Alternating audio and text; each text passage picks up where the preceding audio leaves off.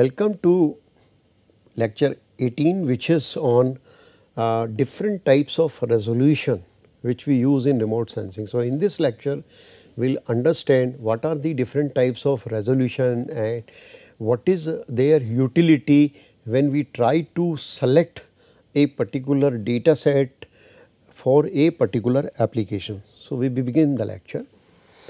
When we are talking of the resolution, this is a term which we define the ability of any sensor which we are using in remote sensing, whether it is active sensor or the passive sensor, ability to distinguish the difference when we try to resolve the objects, they are physically near or spectrally similar. So, if the sensor is able to distinguish any small changes in the object or resolve the difference between the two objects, that is called the resolution. So, it defines the smallest physical unit of an observing signal by a sensor, and that is basically the view which is from the top. So, a high resolution, if we say we have very high resolution data or we have very resolution data, what is the meaning of that?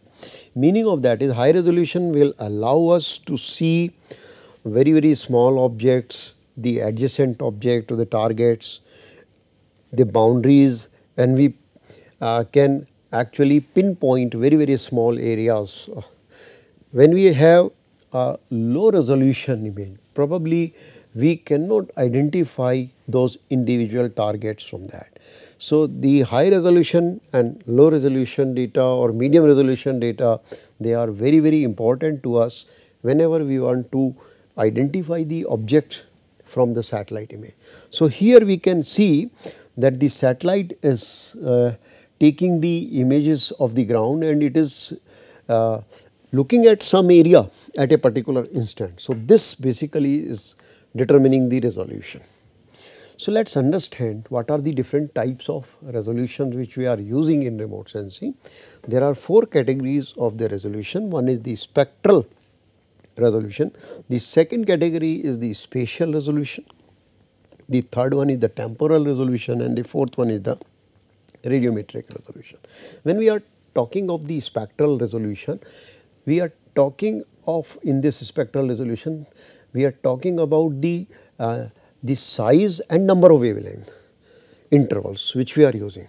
We are using single wavelength or we are using multispectral wavelength, several wavelength region, we are using visible part or we are using infrared part or we are using the microwave part. So, different wavelength region we are talking in this spectral resolution.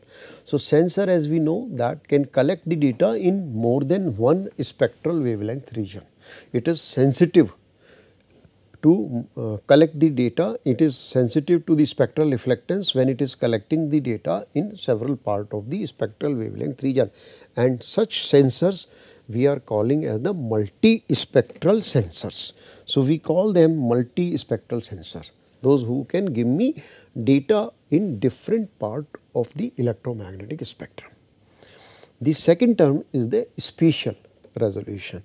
So, spatial resolution is best defined by the size of the image pixel. So, image is consisting of, digital image is consisting of those pixels and each pixel has a size. So, what is the size of that? It is determined by the spatial resolution. The third category is the temporal resolution. It is the ability of the satellite to cover an area repetitively after a certain interval of time. Again, I will get the image of the same area. So, that defines the temporal resolution. So, I get a repetitive image of that area in order to carry out the temporal analysis, in order to find out the changes which are taking place in the area.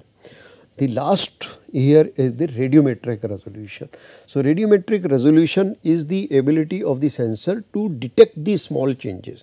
So, here I will talk about the bits and bytes. So, let us take one by one and try to understand in more detail their importance. So, first one is the spectral resolution, and it is that characteristics of the object which is we are using to identify the objects which is present in the photograph using the wavelength. You know, we vary the wavelength and we try to identify those objects, as we have learned in our previous lecture on spectral signature.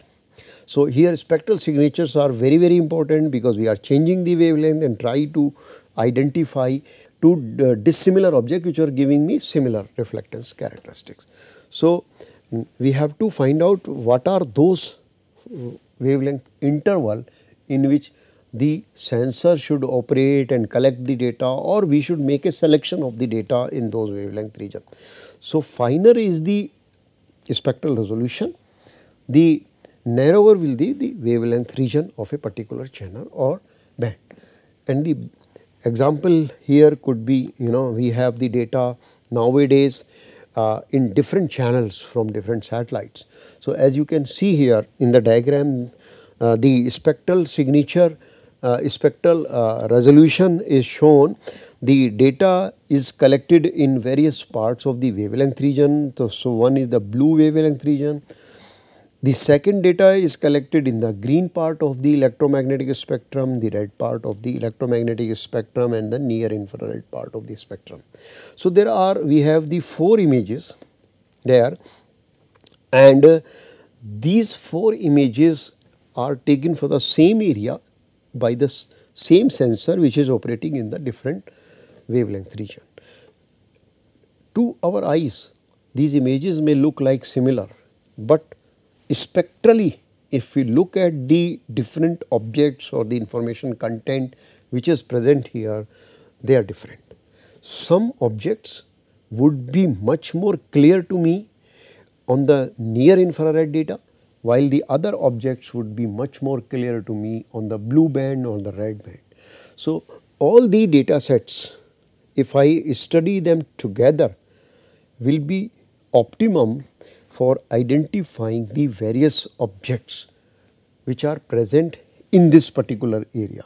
So, that is why this images which are taken in the different narrow part of the electromagnetic spectrum are very, very helpful to us. Now, you can see here the wavelength region on x axis, and in each of the wavelength region, like blue part of the spectrum, the first image which is shown here. Then in the red part of the spectrum, the image is shown by letter 4 here, the 6, 8, 10 and 12. So, these are different images which have been taken in the different parts of the electromagnetic spectrum. So, width of the channel is also different.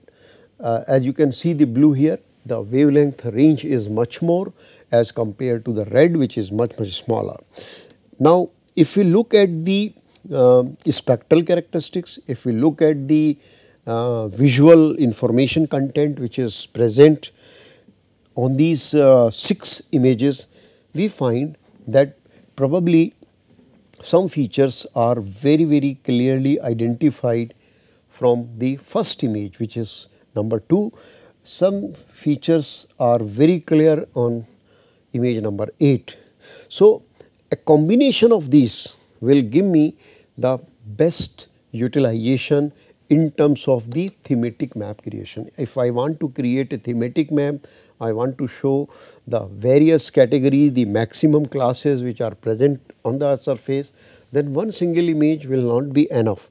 Like if I take image number 12, probably I cannot identify many classes from this particular image because of the clarity, because of the spectral information which is present on this within a narrow range. All the spectral information is present. I want a wider range area to be covered by the image. So, various gray shades should be present in the image in order to visually inspect and identify the object.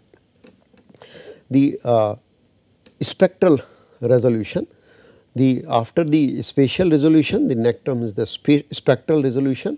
So, we have poor spectral resolution, we have the medium, we have the higher spectral resolution images nowadays. So, we can have different spectral resolution images, but if we take for example a poor spectral resolution images, there might be a confusion between some objects. So, water and vegetation cover may look like similar to me because of the poor resolution, although they are different categories on the ground, but because the resolution of the image is so poor, the size of the pixel is so poor that it is very difficult for us to identify that these are two classes. So, we have to actually differentiate between the classes, that is why we have to select proper spectral resolution. And the example here is, suppose we want to further categorize within the forest which are the deciduous forest area, which are the coniferous forest area. Categorization within the forest area, if we have to do, we can do that. If we want to identify various kinds of vegetation species in the area, if we want to find out in the water itself whether it is a turbid water, polluted water or a clean water. So, as we go for subcategorization of the major class, we require better and better spatial resolution images. We call it high resolution images. Now, what are the uses of the spectral resolution? So, 0.35 to 0.5 micrometer region, for example, is very useful for chlorophyll absorption. So, likewise, we can identify which are those regions, like 1.35 to 2.5 micrometer region is characterized by the strong absorption by water which is present in the vegetation. So, we can identify which are the bands where water is very clear, which is the wavelength region where turbid water is clear, which is the wavelength region where I can identify the vegetation cover with the water. So, these wavelength region are helping me actually to select the right kind of the satellite image in order to carry out the analysis. Now, we see that the spectral information content for different types of the vegetation cover. So, we can see that this is the area where there is a lot of confusion, the curve is vertical. So, this particular wavelength region is not very useful when I try to differentiate actually between the vegetation cover which has a broad leaf area, which has a small leaf area.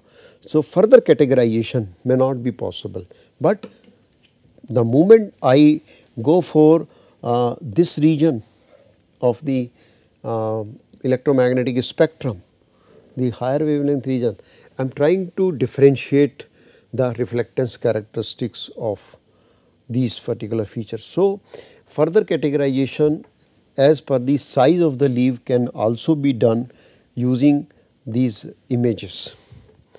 So, this is a standard curve where it shows that the leaf pigment can be identified in the lower part of the wavelength region, the cell structure and the water content, because these are the water absorption band.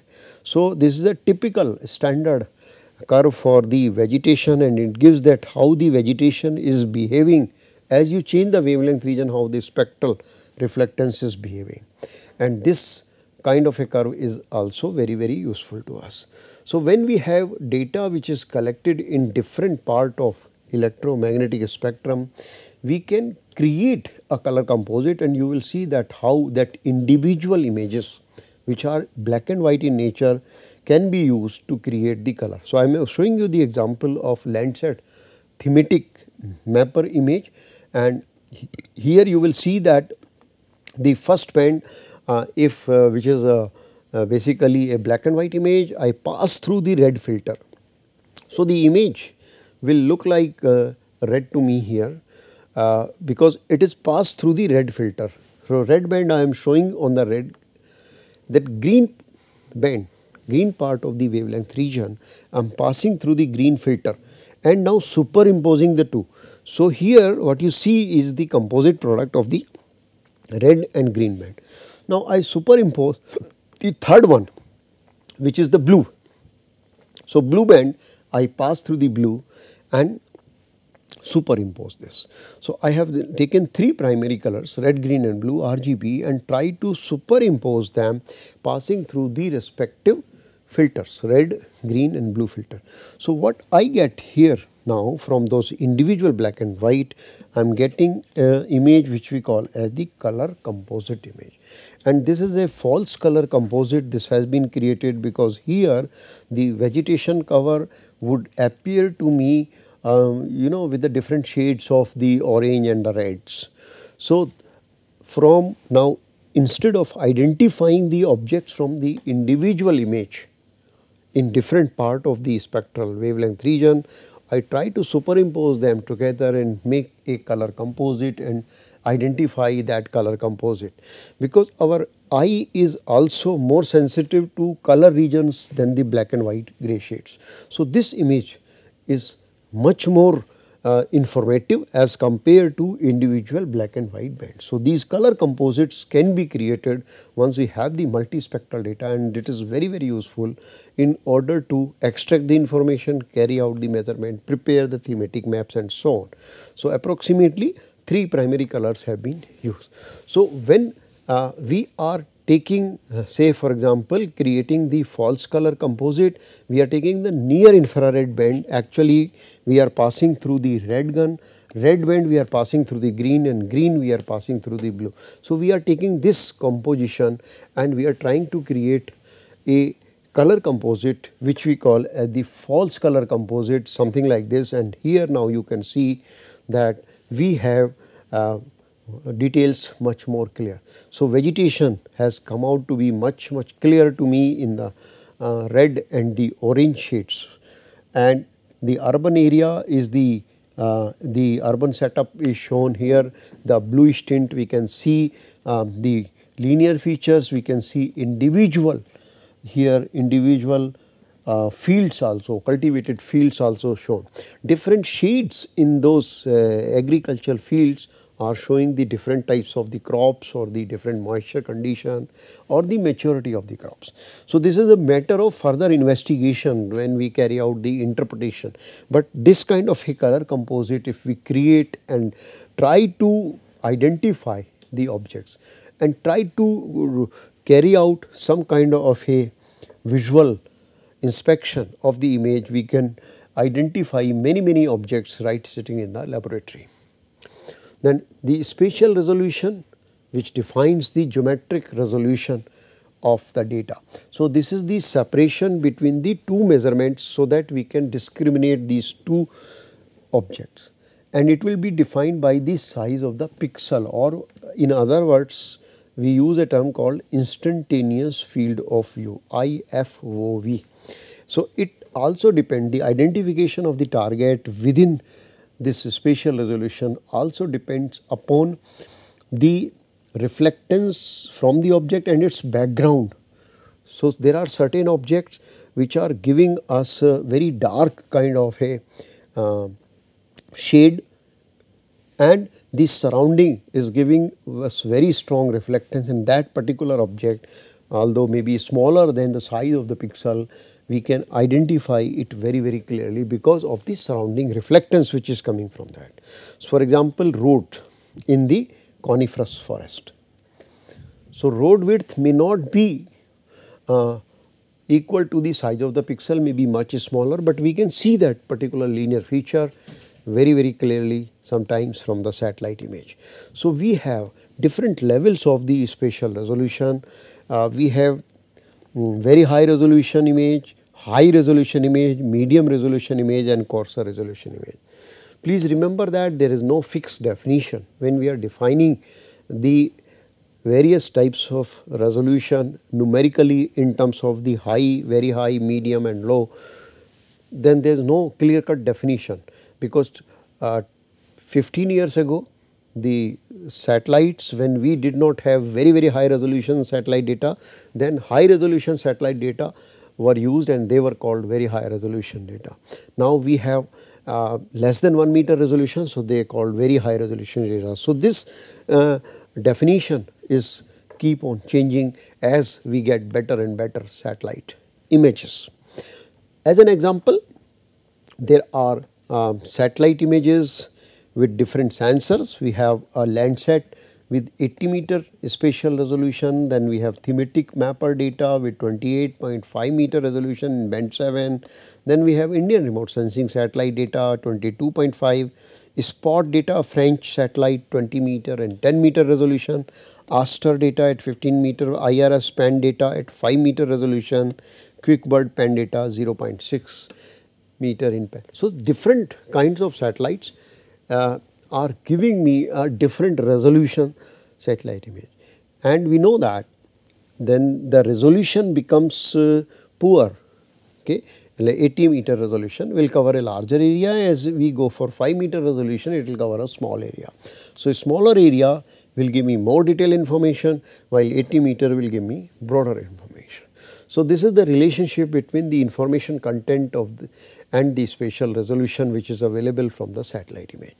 This example will show you that we have an American football field, the green one here, the entire, and how much area will be covered by different satellites at different resolution. So, if we take the outer boundary black one here, this is the IRS, our Indian remote sensing satellite at 36.5 meter resolution. So, this will cover, 1 pixel will cover this much of area. Then Landsat at 30-meter resolution will cover further smaller area. The Spot 20-meter resolution will cover further small area, 10-meter will cover further small area, and Iconos 1 pixel will cover further small area. So, as the pixel size is becoming smaller and smaller, or in other words, the resolution is becoming better and better, spatial resolution, the area covered becomes small, and we get much more detailed information about the ground from that satellite data. So, you can see from this example, we have example of high spatial resolution data, same area is covered on the medium spatial resolution data and a low spatial resolution data.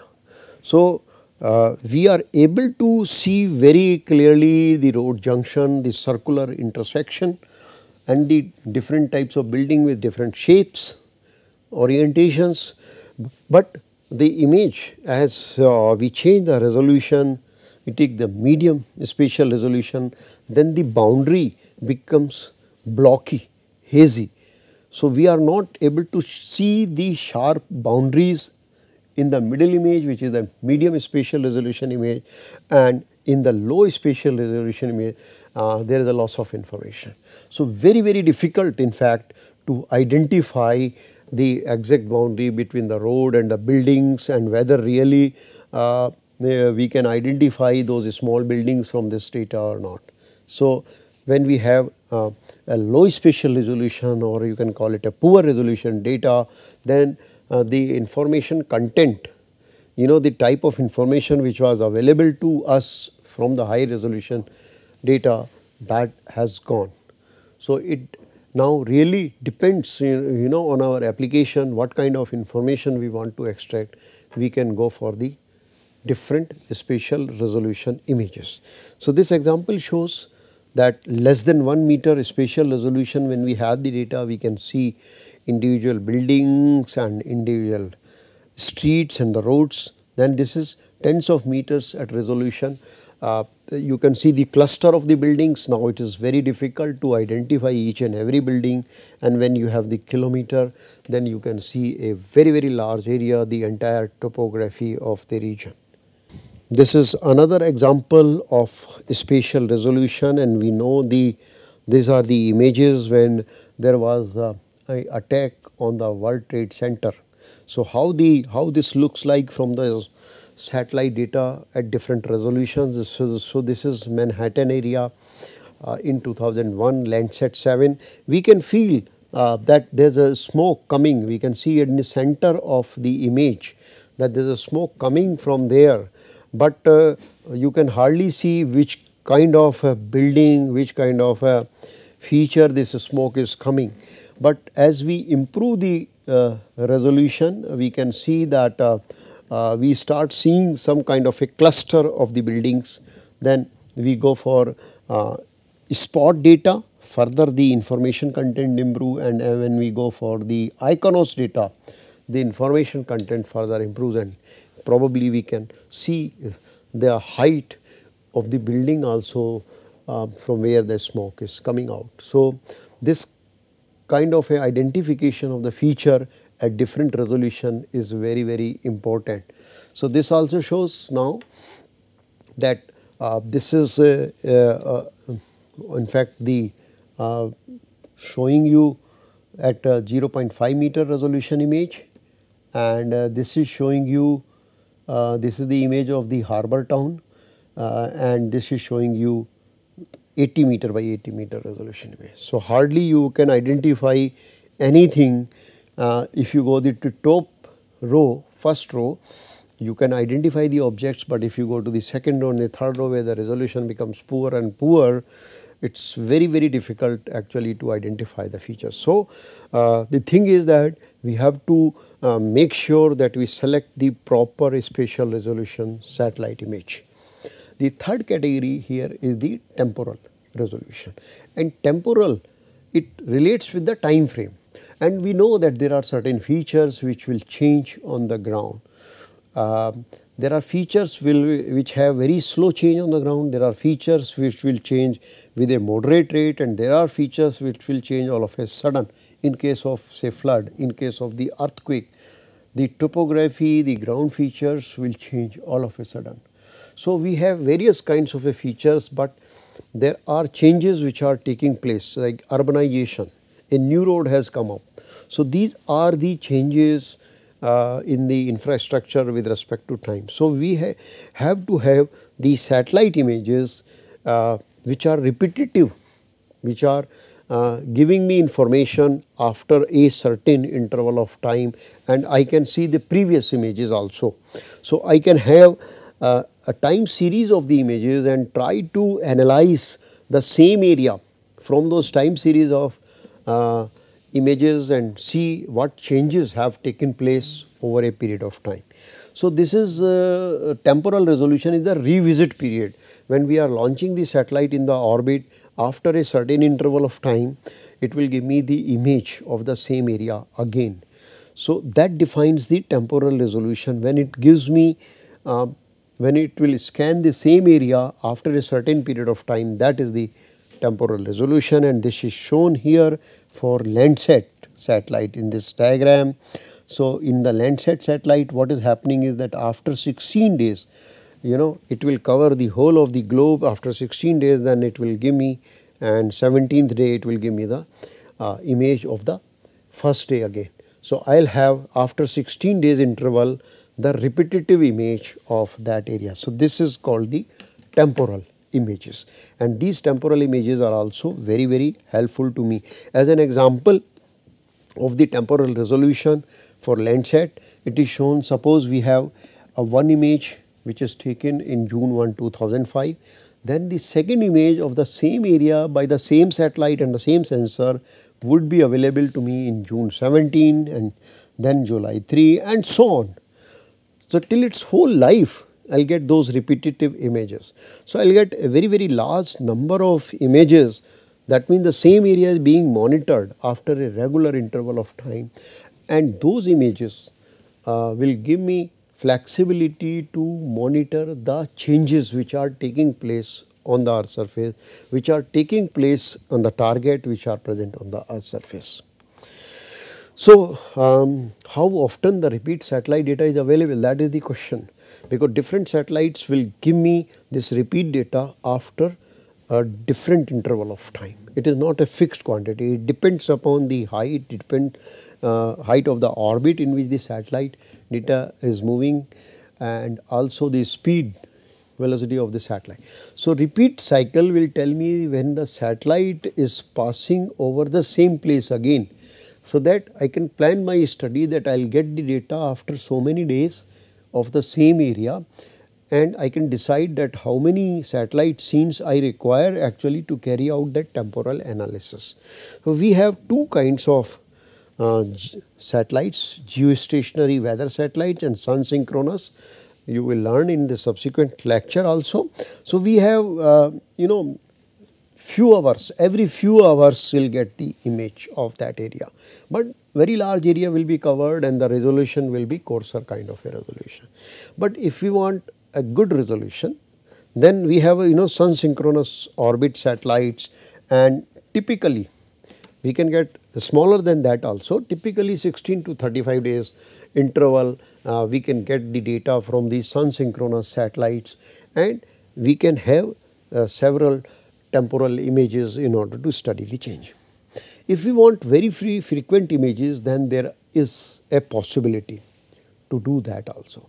We want lesser than 16 days, then we can change the view angle for a certain satellites, and also we can have the data from various satellites. We can club the data from the various satellites so that the temporal interval is reduced.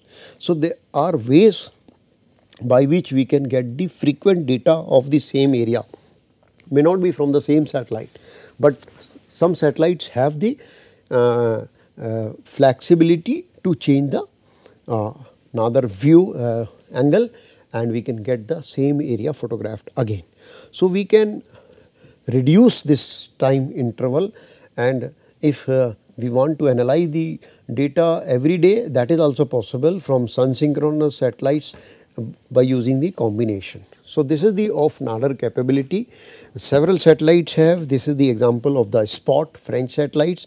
So, you can see here that the satellite is moving along this particular path, looking at this particular area. So, in different orbits, at time T1, at time T2, at time T3, at time T4, when it is moving in the different orbits, it is looking at the same area because the of Nader capability. This view angle is changed so that it can view the same area. So, when we want the images of the same area from the same satellite and the same sensor, so there are some satellites which are capable to give us the off Nader capability, viewing capability, and we can collect temporal data of the same area in order to analyze that. The last class is the radiometric resolution of the data, and this is also very important characteristics to us when we are dealing with the number of gray levels which are present in the satellite images. We are basically dealing with the radiometric resolution. So, finally, the radiometric resolution of a sensor, the more sensitive it is to detect the changes. So, we want a sensor which takes the data at a finer radiometric resolution. So, this is the ability of the sensor to detect the incoming radiation and minor variation if it is taking place because of the changes or because of the characteristics of the objects. So, if we have a better radiometric resolution image, it is easier to distinguish between the two different objects which are present on the ground. We can see here radiometric resolution we have in terms of the bits and bytes. It is represented if we have data from 7 bit or 8 bit or 9 bit or 10 bit. What is the meaning of 7 bit data is 2 to the power 7. This is comes out to be 128. So, we have 0 to 127 because 0 is also counted here. So, we have so many gray levels, 128 gray levels which are present in the data because 0 is also number counted. So, 8 bit data will have 2 to the power 8, and here we have 256 gray levels ranging from 0 to 255. So, likewise, the more the number of bits, better is the clarity resolution of the radiometric resolution of the data. So, nowadays earlier we had a 6 bit satellite images, nowadays we have higher bit satellite images in order to have more and more clarity. Now, I am showing you as an example here a 2 bit data where we have 4 gray levels here and 64 gray levels, a 6 bit data gray levels value. So, out of the 2 images, when we visually inspect those 2 images, we can certainly say that this particular image which is on the right side is much better as compared to the left, because we can see many number of gray shades in this image and its radiometric resolution is much better. So, this is again a flower, and we can see the petals of the flowers also we can count in fact at a better resolution image. So, we have the top one is 8-bit image, and the last image, the bottom one, is lower bit image. So, we can see as you just change the bits, then the blurriness in the image or the information content which you are able to see in the higher radiometric resolution, that is also gone. So, you are not able to, you just get the impression here that this is a flower, but you are not able to see the further details of that. So, radiometric resolution is playing very important role, as you can see from this data. On the top we have 8-bit data, 4-bit data, 2-bit data and 1-bit data. So, 1-bit data will have only 2 gray levels, black and white. So, only 2 gray shades are present here, whereas we have 256 levels present in the first image. So, if we compare the two together visually to my eye, we can identify many more gray shades now in the top image, which is the 8-bit data, as compared to the 2 levels data where only 2 gray shades we can identify. So, if we try to compare now the satellite based resolution, the spatial resolution, the spectral resolution and the temporal resolution from the various kinds of the satellites. So, we have varying range of that spatial, spectral and temporal resolution. So, higher the spatial resolution, more is the cost of the satellite data. This also we have to remember. So, once we have this kind of a knowledge, we can select right kind of a data for our application. And this particular diagram is showing that on x axis, if we have spatial resolution in meter and kilometer, and on y axis we have the temporal resolution, and we know what kind of a application is there. So, we can try to correlate that at what spatial resolution and what temporal resolution, how many images I require. Suppose I have to carry out the study related to the precision agriculture. So, I will see that what are the satellites, which is the spatial resolution I can use and what is the temporal resolution I can use, so that I can optimize my selection.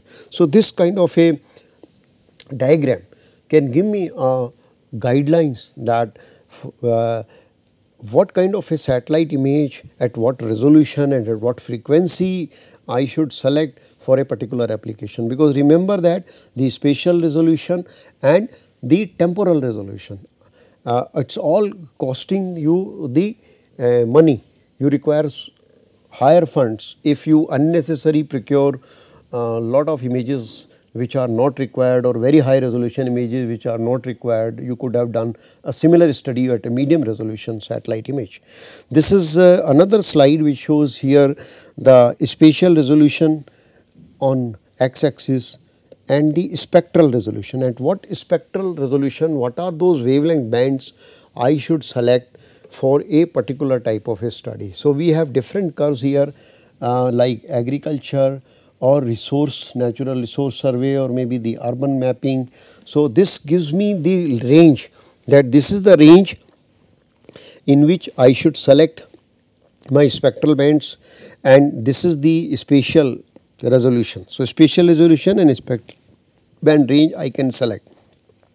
But if I look at the this particular part, which is the visible part of the spectrum, many applications have the overlap into that region. So, that means the visible part, the data which is in the visible part of the spectrum may be quite useful for a very large number of applications. So, this is all about the different types of spatial resolution. Thank you.